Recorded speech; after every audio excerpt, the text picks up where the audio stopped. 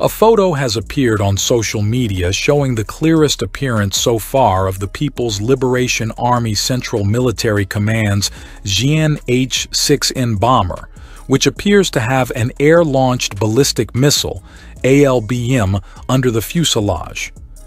The new ALBM missile system, codenamed YJ-21, famous for its hypersonic capabilities and maneuverability, is said to be designed to engage land targets and surface warships.